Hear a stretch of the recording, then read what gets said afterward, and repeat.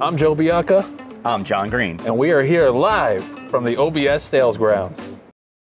They say the harder the work, the greater the reward. This is our life's work.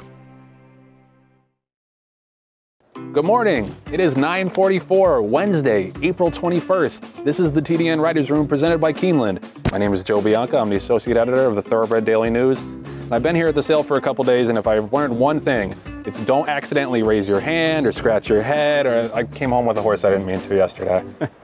Jonathan Green, general manager of DJ Stable, and for this week only, I am taking Bill Finley's title. Which is no title. Which is no title. Okay, just to be clear now, that's going to be blank at the bottom. So yeah, if you haven't noticed, here we are at the OBS Sales Grounds. This is our first live show. We're super excited. We got a bunch of great interviews. Our amazing crew has come down here to help us out. So we're excited to bring this to you. It might be a little bit of a test run for some future live shows. Don't want to spoil anything, but we'll see how it goes. So welcome to the first live on scene TDN Writers Room. The TDN Writers Room is presented by Keeneland. Designed with flexibility in mind, the Keeneland April Horses of Racing Age sale is back during the excitement of Kentucky Derby Week. The sale features a new integrated format featuring an enhanced all-digital catalog available to view now. Buyers can participate on-site or anywhere in the world. The sale begins at 1 p.m. on Monday, April 26th. Learn more and view the catalog at keeneland.com/sales. All right, so we didn't have a huge racing weekend last week, but we had one marquee race that we talked about a whole bunch.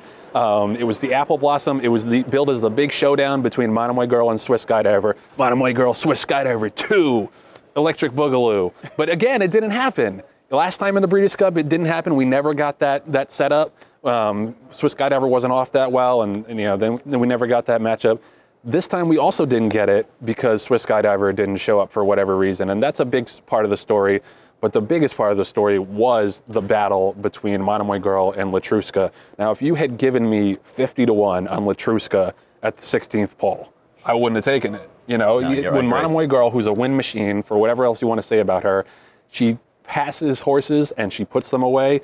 This time she could not, for whatever reason, and Latruska, you know, unexpectedly and really improbably battled back to win that race. So this is, I'm going to let you talk eventually, but the point I wanted to make about this race, it really struck me how these horses are competitive. They have competitive spirits, and we talk a lot on this show about horses who are being forced to run, and there are a great many horses who in this country and around the world who are being forced to run. But most horses, I think, have that competitive spirit and enjoy running. And I think that was laid bare in this race specifically because Latruska had no reason to come back and win that race other than competitive spirit. And it's a remarkable phenomenon. It's like, I can't think of anything else like that in the animal kingdom. That you have that kind of competitive spirit with an animal, and I think that was the kind of race that should really be appreciated, and to show people that, you know, these horses really do have a purpose. They do have competition inside them when they run, and you know, hats off to Latruska and the connections. Fausto Gutierrez is a really good trainer. I think he's going to get some better horses over time, but he's done an incredible job with her. He's turned her from kind of a runaway speed, one-way speed horse to a horse you can rate a little bit. It was a great ride by IRAD, and that's just, it's a remarkable thing to watch, a horse come back after being beaten, seeming beaten like that. Well, and Joe, you bring up an excellent point as far as a horse's desire and want to. And, you know, we're here at the April sale, and we've watched, you know, literally 1,000 horses breeze on the Undertax show, and most of them are within 2/5 of a second plus or minus either way. So what's the difference? Maybe it's their breeding, genetics, conformation, but it's that heart that they can't measure yet. You just can't measure a horse's desire to want to run, and Latruska showed that. I mean, not only did she want to win, she did win, and she beat a very good group of older mares. You talk about how many Grade 1 winners and Grade 2 winners were actually in the field, albeit a small field. It was one of the few legitimate Grade 1 races that we've seen so far this year. And we didn't see the big gangbuster, you know, duke out between the top two fillies. Instead, we were all surprised at just how well Latruska ran. And I echo everything that you said. I think that it showed a lot for the industry. It was great for the business. You know, we can go into the mathematics of, well, Monomoy Girl was carrying extra weight, and, you know, did she run a little bit further than Latruska? And it doesn't matter. Latruska, you know, beat them off their feet, ran them down, ran them, from gate to wire the entire way, and then had the want to at the end to beat a world champion Hall of Fame filly. It really is a remarkable thing to watch, and Vic Stauffer, some people give him some crap for his calls, but I thought he had a great call on that race. I thought he captured the moment, and I hope that Latruska can stick around and battle with Monomoy Girl and Swiss Skydiver, because I feel like that's been the one knock on Monomoy Girl so far, is that she does win a lot. She's very consistent. She's admirable. She came back from injury, but who is she actually beating? Like, what top class fillies and mares have you seen her go to toe with and beat? I mean, Midnight Bisou is the only one I can think of. Since then it's been a lot of subpar, mediocre fillies and mares. No disrespect to any horse in particular, but if we get Swiss Skydiver to bounce back from that race, maybe third time's the charm when they meet up, and then for Latruska to stick around, I think maybe she's planted that seed of doubt in Monomoy Girl's mind that this is a horse that I usually put away, and she comes back and beats me. So maybe we can get some of those matchups the rest of the year in the filly and mare division. We have we got the Personal Ensign, we've got the Ogden Phipps, we've got a bunch of good races coming up. We've got the La Troyenne. So hopefully we'll see them clash a couple more times. Before we move on from this past weekend's action, I wanted to mention one other horse who is Cezanne, who was a $3.65 million purchase, I believe, last year at one of the 2-year-old sales for Bob Baffert. Showed a lot of promise as a 3-year-old, but just couldn't stay on the racetrack. And he wasn't able to factor in even in the delayed Triple Crown. He came back on Sunday and ran the Kona Gold Stakes, which is a Grade 3 at Santa Anita, and won by 9 3/4 lengths and got a 106 buyer. We talked about the sprint division and whether or not there was anybody to challenge Mischievous Alex or maybe Charlatan if he turns back. That's a horse, if he can stick around, might be that dynamite sprinter, to fill the shoes of Matoli from 2 years ago, because since then we haven't really had that blowout sprinter, I don't think. Yeah, and you look at the Breeders' Cup Sprint from last year, and there's a couple holdovers that have come back. But for the most part, we're looking at some new shooters at this stage. You mentioned Charlatan, which I think leads us into another bit of news. Yeah. So yesterday, this came out in the TDN and throughout the industry. It's hopefully the end of the long saga of the Arkansas Derby. If you remember, Charlatan won the Arkansas Derby by about 6 lengths last year. It came out later on that he had a lidocaine positive. He was disqualified from that purse, and Bob Baffert and his attorneys have been pressing the issue and challenging it in the courts. Yesterday, they got a victory. Arkansas, was it the race? It was the racing board. The racing board overturned the DQ and put Charlatan back up first in that race. So I don't know how they're going to get the 60 grand back from the trainer or the 600 grand back from the owner who was put up in that race. So, you're going to have to see me in court for that money. But I don't want to throw anybody under the bus here. But it looks a little silly when the horse is DQ'd and then a year later they put the horse back up. And that happened with Justify too, when he had the scopolamine positive. It was this long saga for 2 years before eventually Baffert was exonerated, and we have to mention that part. But it's one of those things where it kind of looks a little Mickey Mouse, where the sport can't really get it together and even figure out who the winner of a race is until a year after the fact. So, I mean, what do you think? It's not even a little Mickey Mouse, and I know we're saying that because they're just outside of Orlando. Big old Mickey Mouse. It's a big old Mickey Mouse because, the board decided that not only were they going to uphold the original decision, but they were just going to modify the penalties. So basically what they're saying is, yes, the horse tested positive, or horses tested positive, but we're going to ignore that, and we're just going to reduce the penalties, which doesn't make any sense whatsoever. So, I don't want to, disparage Bob Baffert or anything. He was exonerated, and, from now on, hopefully, Charlatan will be the winner of the Arkansas Derby. Hopefully we don't want to have another DQ. And maybe this takes a little bit of the dark cloud on Gamine off, for some people at least, because she also had another positive as well, so maybe half the dark cloud. It's still listen, don't mess with Gamine. You know how I feel about Gamine and how I've always said that she's the best sprinter male or female, best sprinter in the country. When you were trying to make her a champion male sprinter, I remember that. I was trying to make her dual champion. That's fine. That was a little fine. confusing. Well, listen, if they're bending the rules on this situation, saying they're guilty, but we're gonna reduce the penalty, then why can't my horse Gamine be dual champion? All right, we'll look into that, John. Yeah, but so this took a little bit too long, and it's not a great look for racing. That this isn't unheard of for things like this to go back and forth through the courts forever. So I don't know if this is the kind of thing that would be fixed from USADA coming in, but it's got to help to have like a uniform standard to where these things, there's not so much murkiness between this overage and that overage in this state and that state. It's got to help to have a little bit more clarity, don't you think? You have to have consistency. You have to have consistency in the rules and in the fines and the penalties, if for no other reason to protect the trainers, because these poor trainers are running horses in multi-states. I mean, you look at any horse and they're going from racetrack to racetrack or state to state, and it's near impossible for most of these trainers to remember, okay, well, this has a 14-day window, but I can't give this medication 14 days in New Jersey, but I can give it to them 48 hours in advance in New York or vice versa. And it's got to be difficult. So just for the ease of racing overall, and for these trainers to have to focus just on training as opposed to worrying about medication rules from state to state, it would make it uniform, make it better for everybody, and I think would be an overall better product. And I think you would alleviate a lot of these kind of false positives or questionable positives if there was one set of rules. Right. Like I said, there's too much murkiness. I think the alibi, and I'm not saying this is the case with Baffert, but I think it leaves a lot of room for people to have alibis when they have these drug positives and to say, well, it was environmental contamination, even if it really wasn't. And I'm not saying that this was the case, but I think the ambiguity of the rules and the way they vary leads to this kind of confusion and this, it's hard to figure out what justice is in these scenarios, and that's I think something that can only be helped from having uniform policy. Right. We'll be right back after this message from Keeneland. They say the harder the work, the greater the reward. And this is hard work.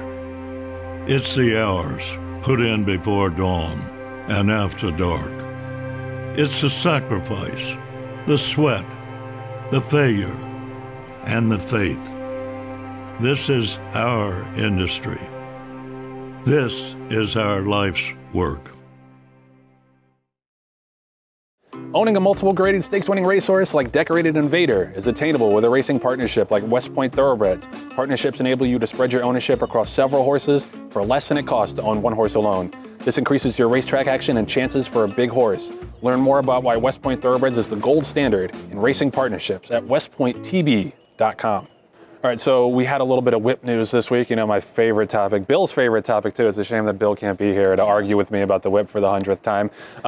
But so this was, New Jersey tried to instate new rules for the whip, new restrictive rules, kind of like the typical thing that they're trying to do, which is you can only use the whip for safety if the horse is out of control. I feel like that's, again, like a little bit of a murky, self-interpretation thing. But regardless, they tried to do that last year. The Jockeys Guild challenged it, and then yesterday the Racing Commission upheld their original rules.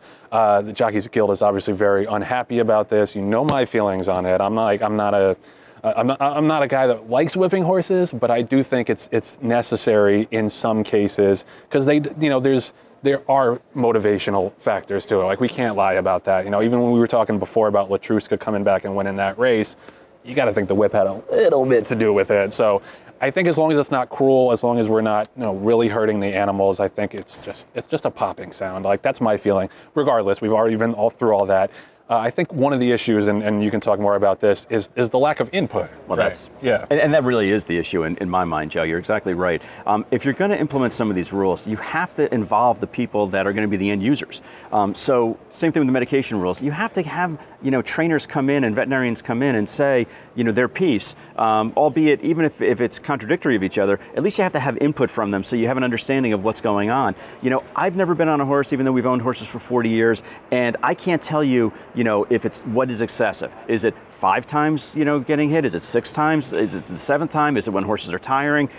But I think at the end of the day, you need to have the end users, the decision makers, which are the jockeys, involved in this process. They have to be accountable for the rules, so why wouldn't you want to have them be involved in the rule making? And if you feel like, well, there's going to be too many voices, and that's fine. Take representatives.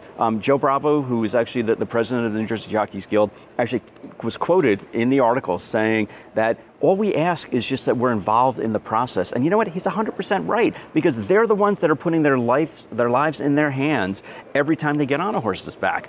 So if they feel like that they need to have the crop for safety purposes, then that's the way it should be. If they feel like, hey, this gives a horse a little bit additional incentivization, whether it's because of the sound or because of the feeling, it almost doesn't matter. But then they need to have a certain limited number of times they can strike a horse and the way that they can strike the horse. And I think other race venues have done a good job of recognizing that, and they've made it safer for the horse, and they've made it a better overall product.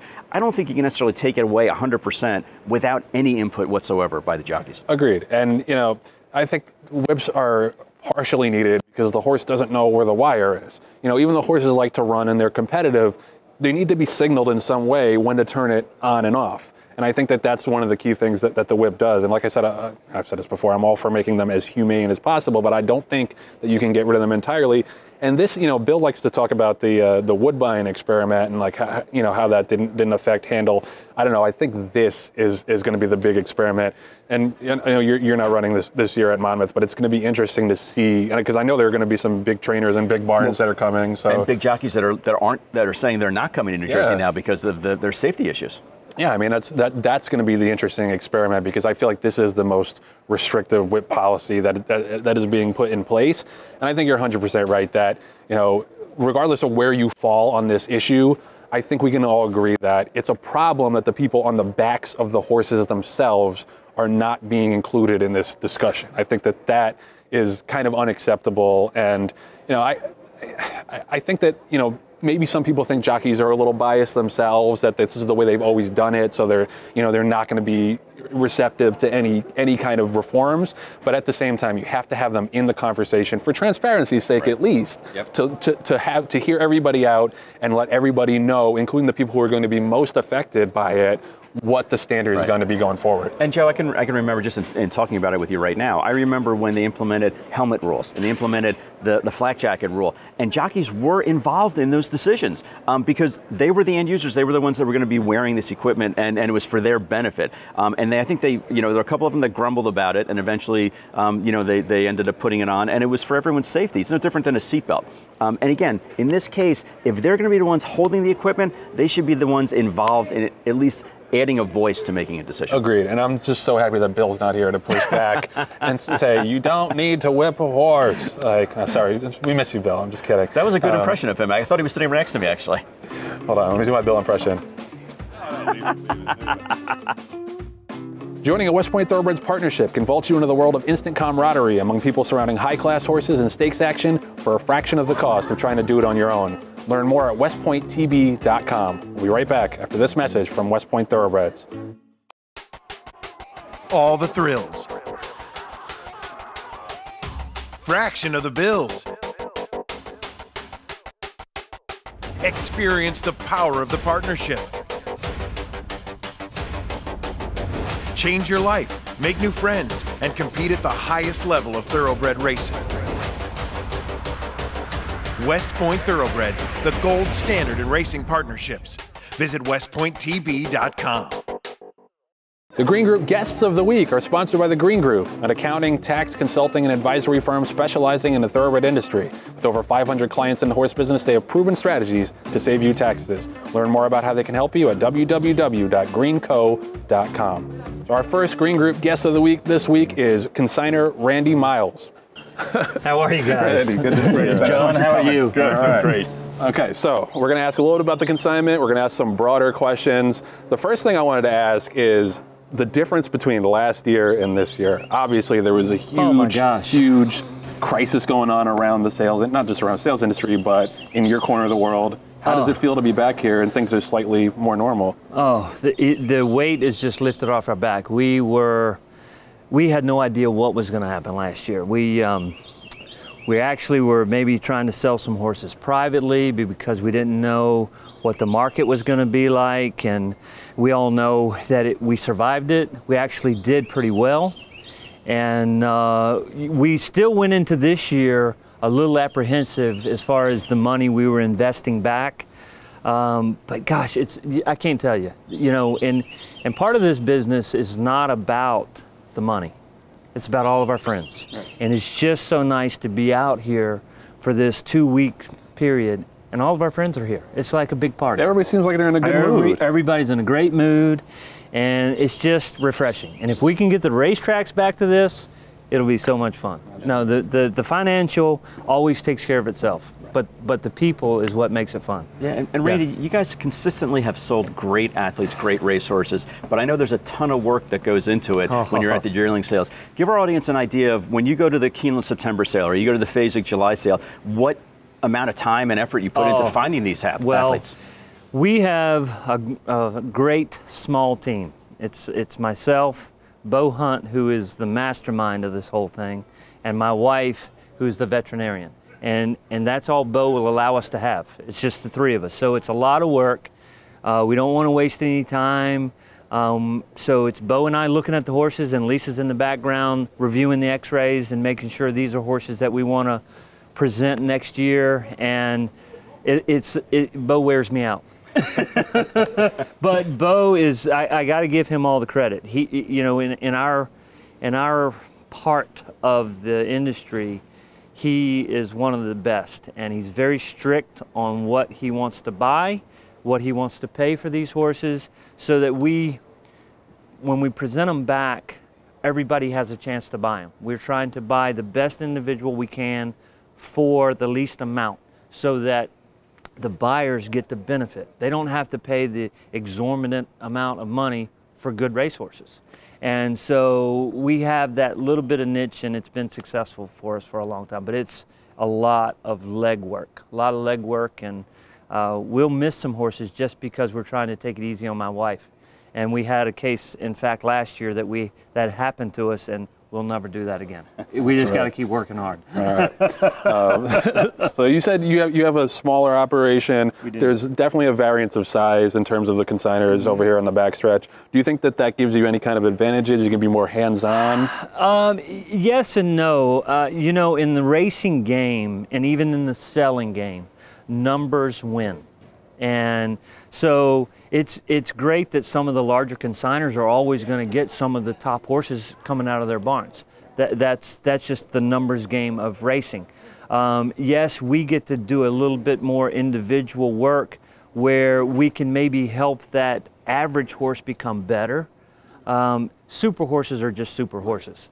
You could lock them in a chicken coop and they're going to be a good horse. So we just try to take that average horse and try to give him the special attention and make him a little bit better. Right, right. And you mentioned, the fact that you guys are a boutique consignment compared to a lot of the other consignments, yet you've had some recent success with some great horses. Even last year, Miss Brazil, who is a multiple stake winner, obviously Helium, who's a grade 2 winner. Yes. I haven't heard of that horse. We haven't talked about him very much on this show. No, he graduated from you guys. Yes, and we had Steven last year who he was a stakes winner in Canada.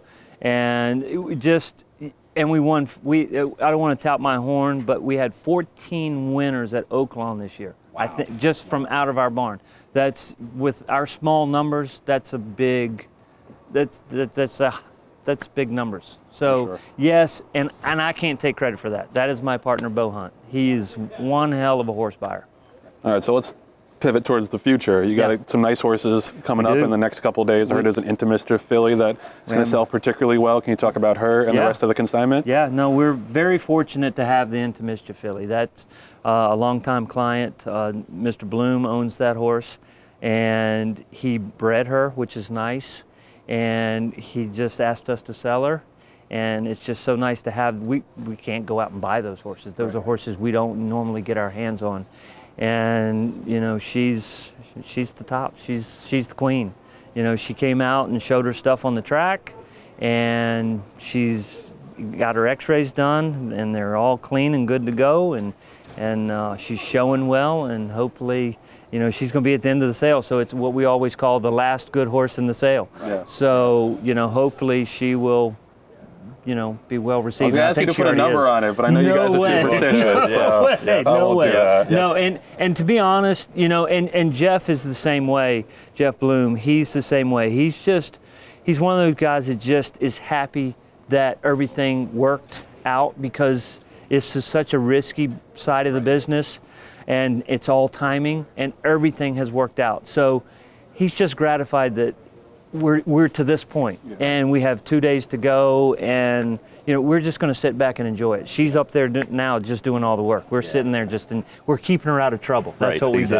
Exactly. And Randy, one more question for you. So for our audience at home, are you more nervous when you buy the horse, when the horse is breezing, or when the horse is in the ring and you're selling him? That's a great question, because I love to buy. I'm an addict when it comes to buying. I'll buy every horse, and thank God to Bo, because he keeps me in reality. He's like, we can't do that. I love to buy. So that's the easy part. And the selling part just comes natural to me. So I love that part too. The most nervous to me is the breezing, and not actually on breeze day. It's the prep breeze that scares me more than anything, because you have to do enough to teach the horse what to do, but you have to do less to hold some in the tank. And that is the most nervous part to me. I'm watching to see what's the rider asking the horse to do. Let it do enough so it learns, and it's got to come back good, because at the end of the day, we have to have a horse to sell. So that day, the prep breeze, the week before the breeze show, is the most nerve-wracking time to me. Yeah. Well, Randy, thank you so much for stopping by, and thanks for the time. This has been great. And good luck on the last day of the sale at the intermission. Thank you very much. He's got a funny joke. No. I was just going to say, go John with him. Thank you guys so much, Randy. Really appreciate it. Good luck. See you. Thank you. Talk to you later. Thanks, guys. This week's TDN Story of the Week is brought to you by the Minnesota Racehorse Engagement Project. Find out how you can get involved in racehorse ownership at Canterbury Park this summer, with several options and investments ranging from $250 to $10,000. Visit racehorseminnesota.com to learn more. So our story of the week so far this week in Ocala is Doc Eisenman, who sold the topper yesterday for $850,000. We're going to talk to him about that horse and more.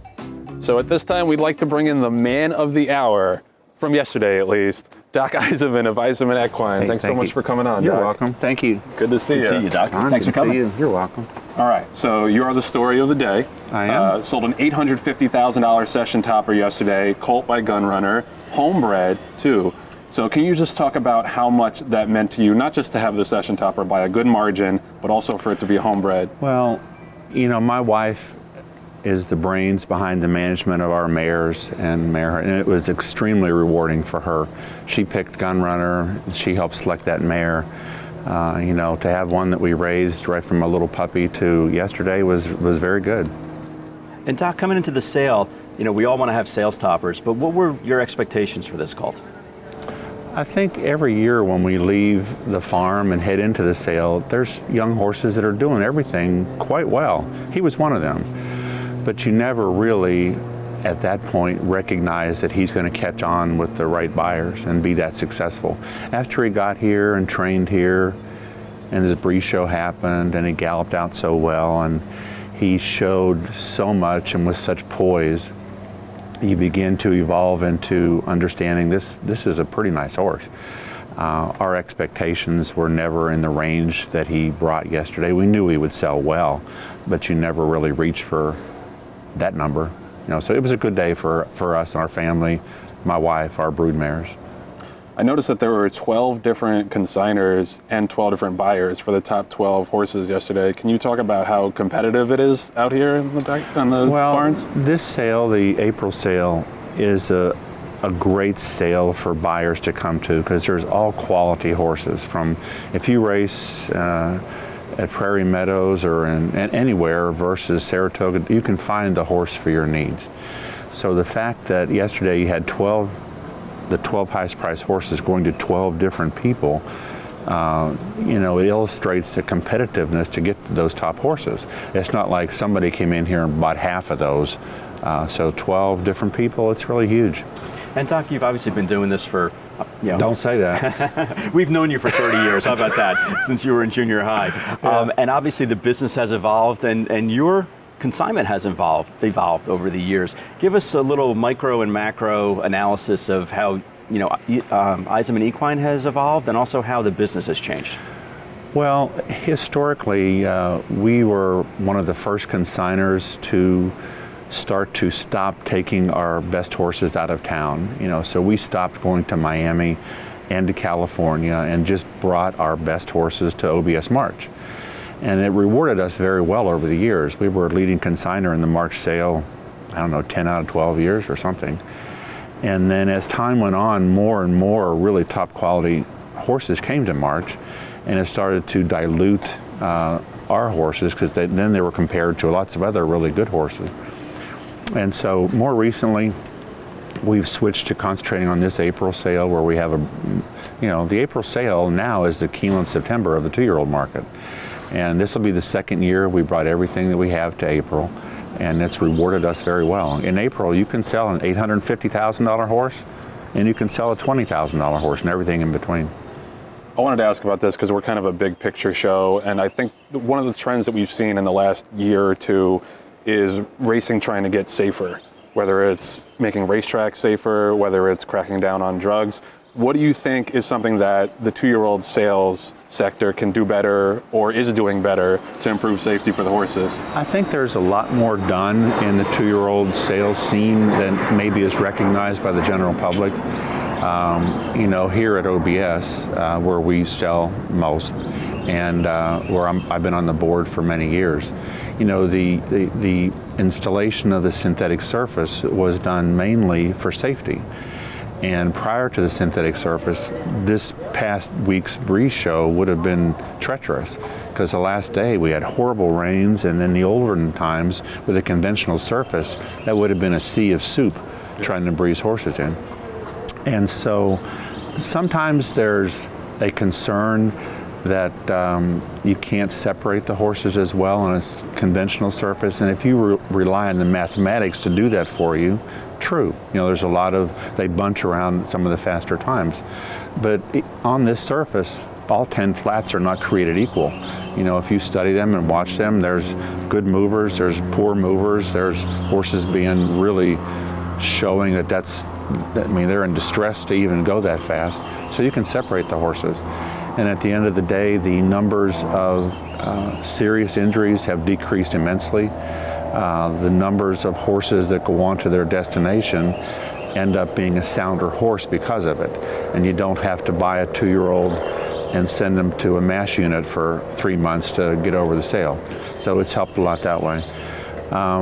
Medication, things are controlled pretty tightly in the 2-year-old sales world. You know, so and the use of the stick before during the breeze show has been curtailed a bunch, where it used to be sometimes on the offensive side with riders that come maybe to the April sale and it's their Kentucky Derby of their year, and they get carried away, and all that's been curtailed. So I think beyond anything, this sales company and the 2-year-old consignors that really are in this for the long haul are concerned about the safety of the horses, about them getting to their destination in one piece, and about the buyer of those horses being pleased and coming back to buy more. Right. And it's a great point, Doc, because I think as an industry, we're all trying to strive to make things safer for the athlete. And we all appreciate that. And one of the other things, aside from 2-year-olds that you manage, are also some older horses. And Chuck Zachney from Cassius King was standing in the winner's circle when Mischievous Alex just won a Grade 1. Correct. And the very first person he thanked was you. Tell us a little bit about... Did you get that on tape, or is that's just Can we roll that in? Make sure John's not lying. Yeah, well, but when you have a horse like that that's under your care, and then he blossoms to the next level and wins a Grade 1, what does that do for you as an individual? I mean, it builds our portfolio as being suppliers and, you know, caregivers to really, really good horses, and that is a very rewarding thing. You know, we have never raced, and we decided decades ago that we were going to provide services for rehabilitation and for selling horses. Some systems that do race are recognized by the buying public as, oh, well, you picked out the 6 you like best and you set them over on this pile, and here's what we have left over. Enjoy yourself buying these horses. So we wanted to bring everything that we have offered for sale. And when we sell a horse like Mischievous Alex, of course we did sell him. We had him as a yearling, we sold him. He came back for some rest and rehabbed. But it's rewarding to sell a horse like that, and we're very, very happy for Chuck and people that buy horses like that from us. Sometimes you get owners that want to sell in the 2-year-old sales, but they really don't want to sell a good horse. They want to sell a horse to make some money, but if they're really good, they have seller's remorse. We are delighted when the horses we sell go on to, accolades. And one of the things, just one second, you're selling Alex's half sibling, right, at the sale? Yes, he's in this sale. He's by Outwork, and he sells today, actually. Fantastic. All right, I got one more question. You told us a story yesterday about how things could potentially go wrong at the sales as well as go right. Can you relay that? Nothing ever goes wrong. But almost. Well, the story he's referring to is our daughter, Chris, is just getting ready. She got accepted this week to veterinary school at the University of Florida. That's great. Congratulations. And she and my wife, Sherry, picked out a yearling in September for Chris to sell under her own banner. So she got to help buy, watch it develop, and it turns out to be a really nice horse, and he trains well. If I put him on our racetrack with 10 $500,000 horses, you can't separate him from the rest of them. He's very nice. He worked well here, he galloped out well here, he vets well. He's hip 902, he's a Klimt colt. And everything's sailing along like Chris may get into vet school and then help to pay for it all in 1 week. So he was showing a couple of mornings ago and doing well, and all of a sudden a squirrel attacked some guy standing not far from him, ran up the guy's pant leg, and then understandably this guy's freaking out and he's swatting the squirrel with his hat and yelling, and it really upset this colt, and he almost got loose from his handler.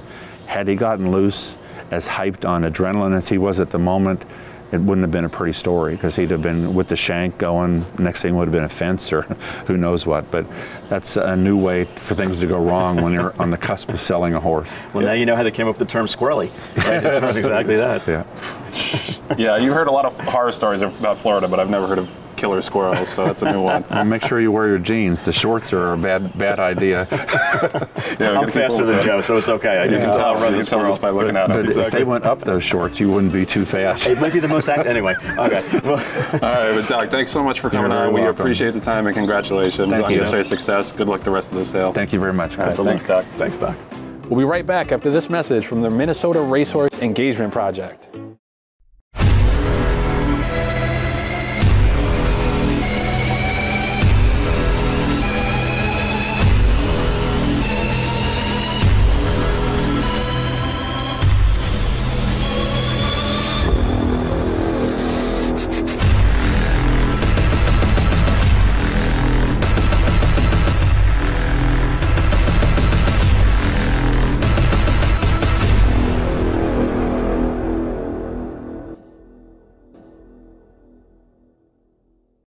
Next up in the hot seat is Nick Demerick of Demerick Sales. Come on down, Nick. Thanks for coming by. Appreciate that. Nice to Good see seeing you again. folks. Batter up. Good to see you too. All right, so I wanted to ask a general question about the feeling on the sales grounds, because I remember doing a story last year. I spoke to you about it, about what consignors were doing during the 2-year-old sale pause because of the pandemic. And we were just talking to Randy Miles about how everyone just seems like they're in a good mood now. Can you talk about the difference between this year and last year? Yeah, I think the atmosphere is diametrically opposed to the atmosphere at a corresponding time last year. I think that, in fact, I was quoted as saying in the last sale that I think people have been on lockdown so long and had restricted travel for so long, they're just ready to come out and play, you know? Yeah. And what better place to play than at a 2-year-old sale? You know? Yeah. So I think, and you know, it's the beginning of a year, there is definitely a feeling of optimism in the air, and hopefully that'll be reflected in the overall results at the end of this sale. For sure. Yeah, and Nick, you have a couple of superstars hopefully coming up in the next couple of days. Do we want to go over a couple of those? I know you have a Quality Road, an Into Mischief, a couple of Curlins. We have some potential potential stars. I mean, as we all know, if this business teaches you nothing else, it teaches you to stay humble. But we do have a couple of potential stars. We have a fabulous quality road colt that's out a little later today. We have a couple of intermischiefs that we think an awful lot of, a Curlin, Candy Ride. We've got some name sires represented in the consignment, and the horses have performed well, and they vetted well after their performance. And you know, people seem to be lining up in a few spots, so fingers crossed. And Nick, because of the depth of your talent base in the horses, you sell at multiple different venues.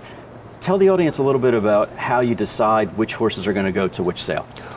Well, what we try to do is fit the horse to the venue as best we can. We love this sale in particular because I think there is no question that OBS April gets your horse in front of more people than it will get you in front of at any other sale in the country. Timonium has been a very good sale for us too over the years. South Florida is kind of a boutique sale. It's a wonderful sale when everything lines up. And the March sale was very good this year too. So I think that in terms of when we're deciding, maturity comes into it, pedigree comes into it, conformation and physical development come into it, and how far along the horse is in his training also comes into it.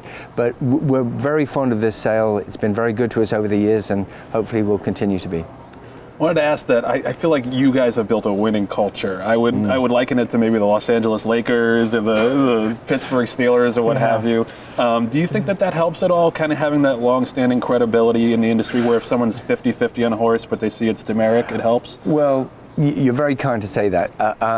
You'd like to think that does have some bearing on people's confidence level when they're bidding. We've always tried to treat people fairly and honestly, and I think people know that. I think another factor is that people know they can buy from us.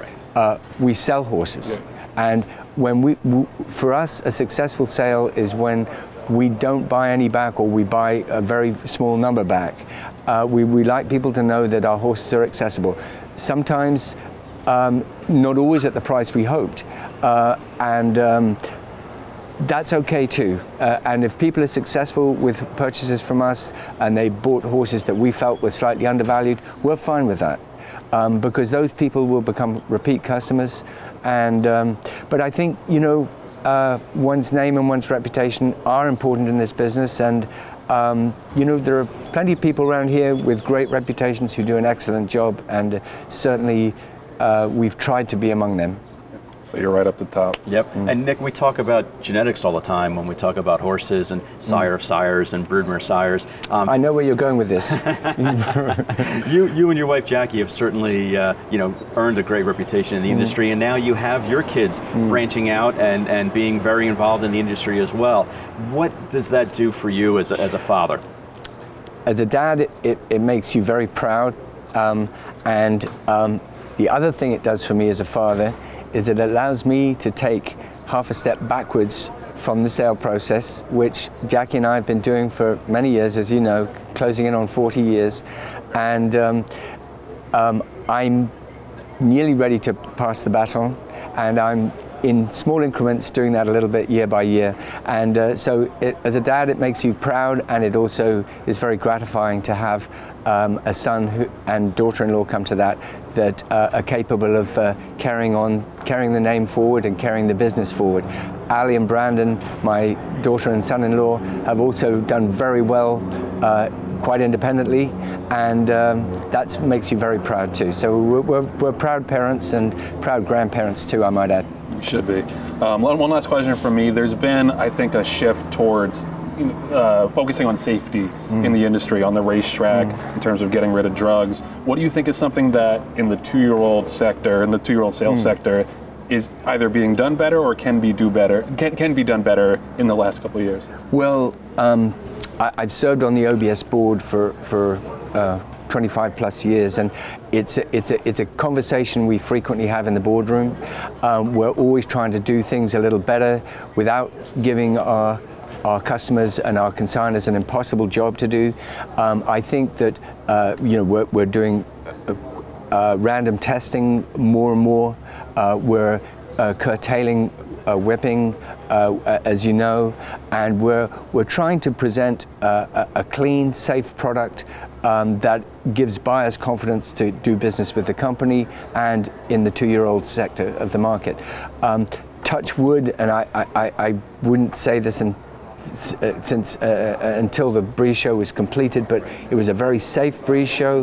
There were no misdemeanors, and I think that can be said of pretty much all the breeze shows that have gone forward this year in terms of racetrack type injuries, and the horses are vetting well after their workouts. So I think that does reflect well on the process. The surface that we have here has really been a big step forward for us as a sale company, and I think a perfect case in point is we have a 2.5-inch rain the night before the last day of the breeze show, and we have a great track to work breeze horses on.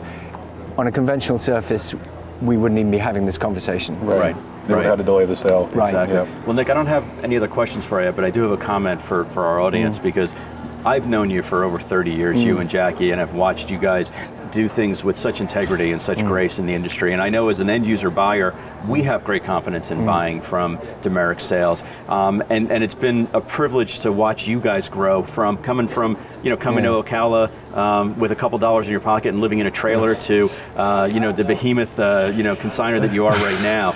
So it is the American dream. You guys really are the American dream. You're kind to say so. Jackie and I did our time as exercise riders and grooming and mucking stalls. Neither of us are too proud to do any of that to this day, but it's been a wonderful ride, and we're very proud of our relationship with the Green Group and with Jonathan and Len Green, and we feel enormously privileged to number among our favorite clients. Well, he's my favorite co-host, so we're in the same boat there. Only because I'm the only one here. Well, Nick, thank you so much for stopping by. Good luck the rest of the sale. We really appreciate the time. Thank you. We can always use good luck, and we appreciate all you do, and thank you. Absolutely. Thanks, Nick. That was Appreciate really it. well done. Great Is that job. all right, guys? Well done. That was perfect. perfect. Yeah. So batting cleanup in the hot seat. Today here on the TDN Writers Room is West Point Thoroughbreds Terry Finley. Come on down. It's good to be down. Good to be see you, down. Terry. What's up, John? Thanks for coming. Appreciate it. Great to have you. Great to see you. I think everybody, I was saying to Nick Demerit and a couple other guys, seems like everybody's in a good mood to be back here and hanging out. I think overall, yeah. I mean, as good a mood as racing people can be in, Yeah, I would say overall there's a segment of our population that is on the happy side, and others they tend to find some negative things in their day-to-day, but I like to side with the people who are always looking forward and positive. Well, that's why we kicked Bill off the show for this one. They wanted to keep it all Get Finley out of here. All right, so first question. You happen to outbid my friend and his father over here on a morning line filly yesterday, so I want to know about this. How does a morning line filly, who's an Oklahoma bred, who breezed 10-1, go for $310,000, and why is it a competition to be the best TDN sponsor? Well, I would say when you win in the auction game, you're often thinking about, am I the only person in this whole arena that thinks that this horse is worth $310,000? Obviously, I was, but we've always been a fan of that stand. I know they shipped him to New Mexico, I think, right? And he got sick, and I think he died. But we had a really good horse, Seven Trumpets, who won. Actually, just got beat in the Allen Jerkin. So, he's a stallion that we know, and we have a lot of partners who are privy to him. So, and she was just a big, beautiful filly, and I spent some time around her in the back, and she just kind of grew on you. And so when you have those types of situation, you don't stop until you really have to say uncle. But two good owners, I fell on a very good filly, and we'll see what happens. Yeah, she was beautiful, and quite frankly, we weren't going to go even to 300, but I think Len saw you bidding on it and said, all right, I'm going to hang it a couple more times just now. Now, she was a beautiful filly, and we bred November Snow, who's the grand dam of Morning Line, which is one of the reasons why we were so interested in her. But just stunning filly, and you've been able to buy the top athletes over the past couple of years, and I think that those athletes have performed for you on the racetrack in most of the big races. None bigger than the fact that we're going to run against each other in the Kentucky Derby. So what is that like when you have a horse in the Kentucky Derby, which you've won a Derby before, but now you have a new shooter and some new investors on this one? So I tell you, John, we bought 15 or 18 colts in between to get the class of 2020. So up until the fall, we hadn't really had a horse that had stepped forward. So we saw Obezos at the fairgrounds, and he broke his maiden, going 5.5 off the turf. And Jeff Lifson, who works with us in the Midwest, said, I like this horse. I like this horse. So I took a look at him. I think he ran a 68 going 5.5, but he did it the right way. And, overall, we thought that they were fair with the price, and took a shot. We bought a third of them. So, 60 days later, we're in a pretty good spot, and we're all trying to live the dream and see if everything comes through. Comes true on the first Saturday in May, which is 10 days away or whatever. And counting. Believe me, we're counting. He won't stop talking about it. He's got shirts if you want a helium shirt. I'll take one. Why not? Absolutely. But so I wanted to follow up on that, because I feel like this sale, the proximity to the Derby really helps, because there's no more apparent time of year of what the future could hold for these 2-year-olds. So first of all, do you agree with that? Secondly, does it help you guys at all with recruitment for partners at this sale specifically? Sure, Joe, yeah. I think it does, and I think one of the things that solidifies like a 2-year-old sale is you look at the top 25 horses that are in contention for the Derby. Obviously the top 20, and then the 5 that are kind of at the doorstep, anxiously awaiting the shot to get in. You would be surprised. They don't all come from day one in September, and they don't all cost $600,000. They come from all over the place, all over the spectrum of price tags. So I think that's what keeps everybody in. The fact that you can come here, you're probably not going to get a great pedigree, but you're going to get a great athlete. And you're going to take a shot, and you're going to try to get to the big races, obviously, for the rest of 2021 and then into 2022. But, the thing is, you just got to buy them, and you got to get involved with them, and, you have to get on the dance floor to win the dance contest. Right. And Terry, I'm going to take you back a little bit in history, and you guys have really revolutionized and set the standard for partnerships. And it wasn't always the way. That wasn't the way that people owned horses, 20, 30 years ago for the most part. How did you see the opportunity to have a partnership entity in horse racing? Well, John, I tell you, I really studied Cott Campbell for quite a few years, and at that time, Cott was at the beginning of the '90s. I was just getting out of the Army, and I was either going to go to work go to work for Johnson & Johnson or try my luck in the racing business. And Cott really set the standard. He trailblazed for all of us, and I dare say he saved the game for us. Right? Because if you think about the industry as it stands now without partnerships, I kind of shudder. And I attribute that to Ann and to Cott Campbell, because they really, year after year, and I know it was probably tough back in the 70s to be in Saratoga and to try to win and to try to participate, and to have all those people in the boxes kind of look down their noses at Cott and Ann. And I'm just so glad that they persevered. I really am. So Terry, you've also, aside from the partnership evolution, you've also evolved personally, going from a couple of different boards to now you're on the Jockey Club board. Yeah. What is that? Take us behind the scenes as to what's on the agenda, when you sit down for a Jockey Club meeting, and what we can expect as participants in the industry with their leadership.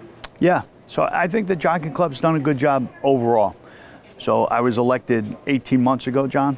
And, I think when people talk about the Jockey Club, I engage with people all over the industry, as I travel around to see the horses run and to the sales. And actually, the only time I get a little miffed is when people talk about the Jockey Club that was 30 years ago. I mean, the Jockey Club's a lot different, and you look at the technology platforms and the marketing platforms and all the other things. Obviously, the integrity platform, which is certainly a whole nother endeavor and a conversation. But you put all those things together, and I think you have a significant body of work that is really going to be at the centerpiece and at the center of the progress that we're going to make into the future. So I'm just proud to be part of it, and you know, I think we have a lot of good things in the future.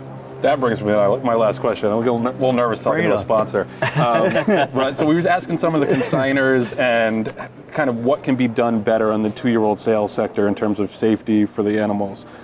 I know you're not a consignor, but you spend a lot of time on the backstretch. You spend a lot of time around the barns. What do you think those things are? Well, I do think the safety aspect is the essence of our whole industry.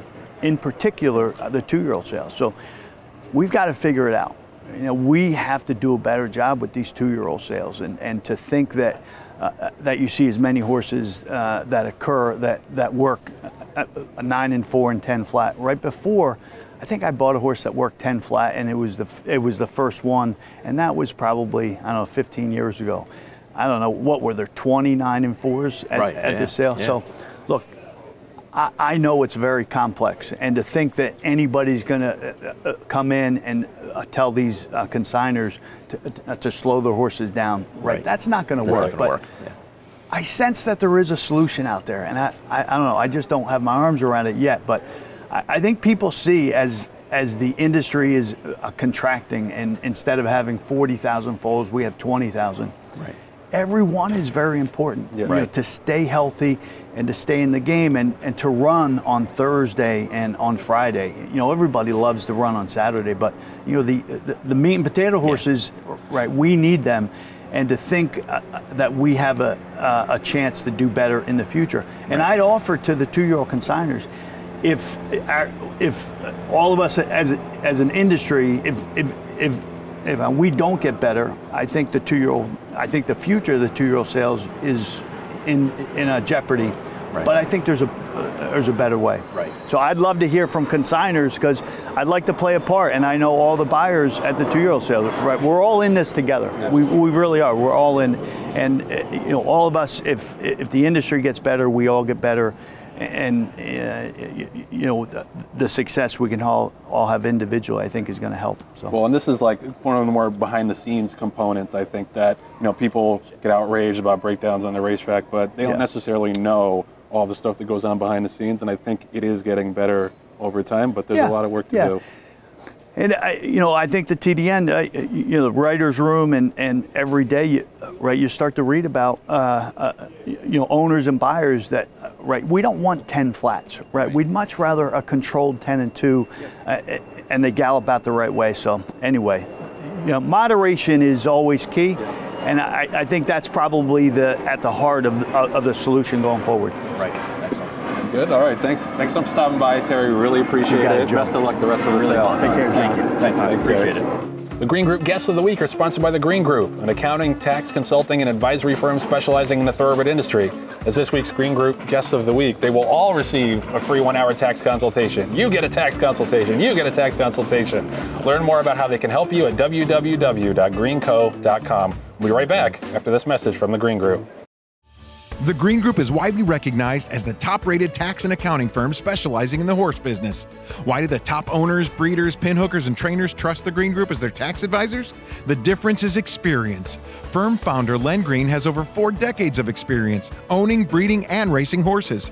First-hand knowledge gives Green Group clients proven tax and money-saving strategies. Visit the Green Group at www.greenco.com. The Green Group, proven strategies to save you taxes. All right, so that's going to do it for this week's edition of the TDN Writers Room, presented by Keeneland. A reminder that the Keeneland April Horses of Racing Age sale is Monday, April 26th at 1 p.m.